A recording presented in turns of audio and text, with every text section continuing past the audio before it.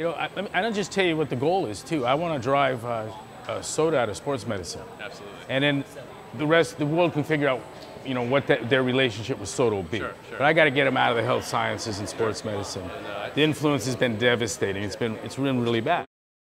I'm going to take you on the Global Energy Balance Network metabolic slide to oblivion. Let me tell you how this thing will kill. Pick an amount overweight. It doesn't matter how overweight. 50 pounds overweight. And how much you're going to work out every day. Pick a number. Make it low. Yeah, let's say a half hour a day. Okay, he does a half hour a day.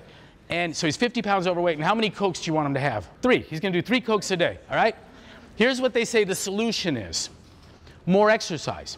So we take the exercise. Where's my exercise guy? Who? Who said? Yeah. So how much? We're going to increase it from what to what? 30 minutes to 45. Yeah, let's go an hour. Let's double it. Okay? And we're gonna leave everything else the same, and he's gonna get skinny. And now the overweight is gone, and he's skinny. But you know what he could do now? Yeah, let's get some more product. That's the Global Energy Balance Network. We're going to exercise away the obesity. So exercise a little more, consume a little more product, you know, and you can do this iteratively, and what happens? Here's what happens. You were never as healthy as you were when you were 50 pounds overweight initially. To keep the thing that drove you to overweight, if suppressed through exercise, I've still got the metabolic derangement. We're sweeping the disease under the rug. We're hiding it by getting rid of the obesity. So the Global Energy Balance Network, and you know, you get when I say they blame it on you, if there's a runaway dialysis, there's a runaway diabetes problem, there's a runaway obesity problem, it's because you're not doing your part. What are you not doing? I've actually had representatives from these things lecturing me, about getting people to exercise, that I need to understand what it takes to motivate people.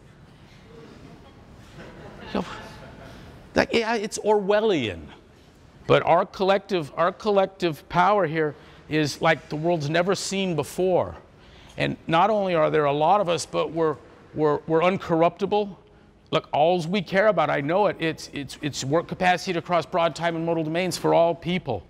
And I don't care if you're black, green, pink, transvestites, transgender, type 1, talentless, it doesn't matter. It doesn't matter.